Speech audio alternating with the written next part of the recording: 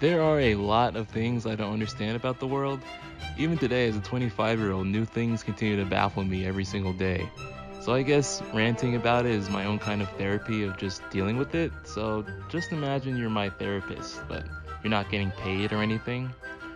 Anyways, so fast food. We all love it to a certain extent. I know I quickly stopped loving it when I started working in fast food.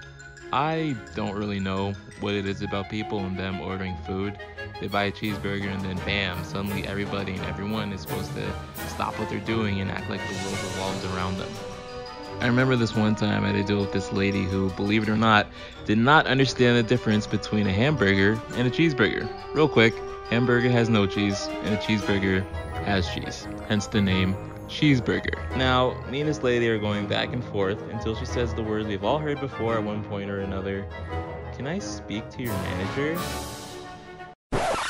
Oh, yeah, sure, of course, because, I obviously have no idea what I'm talking about after being hired and trained for this job and knowing the obvious difference between a hamburger and a cheeseburger. But yes, I will waste my time and go get my manager and waste their time for them to come back here and explain everything I just said because I guess you think I'm lying to you over such a simple concept. This is what I do not understand.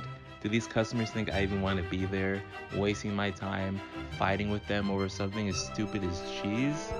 I'm not trying to argue with you, ma'am.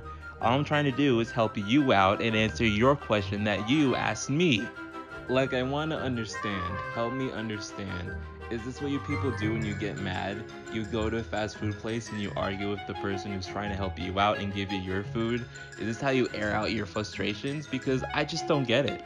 Well, my heart goes out to all you fellow workers out there who have had to deal with a Karen or a Ken. We don't discriminate here. And if you're watching this and you haven't dealt with these kind of people yet, well, all I can say is your time will come soon. Pretty soon, probably.